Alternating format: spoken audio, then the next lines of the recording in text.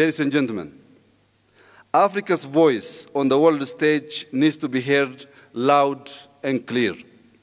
Africa must also be represented on important international bodies.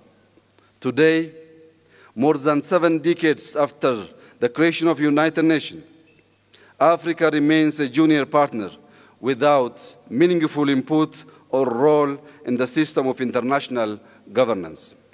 This is particularly true of the United Nations, where Africa lacks representation on the Security Council and is underrepresented in a variety of ways. It is the right time to reform and revitalize the United Nations system to reflect current global realities and ensure that it is a more representative and equitable body. Only fair representation and transparency in those institutions can usher in a just era in multilateralism.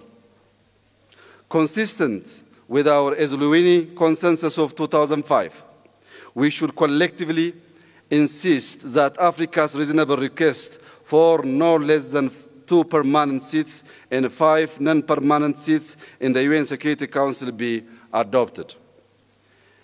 Equally important is Africa's media representation on the international stage. Africa is often portrayed in international media negatively. The endless representation of the continent troubled by civil wars, hunger, corruption, greed, disease, and poverty is demeaning and dehumanizing, and likely driven by a calculated strategy and agenda. This stereotypical and negative media representation of Africa not only disinforms the rest of the world about our continent, but also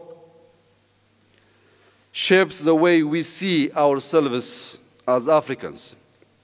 Telling our own stories and shaping our own narratives must be our top priority. In this regard, I would like to propose to this august body the establishment of an African Union Continental Media House.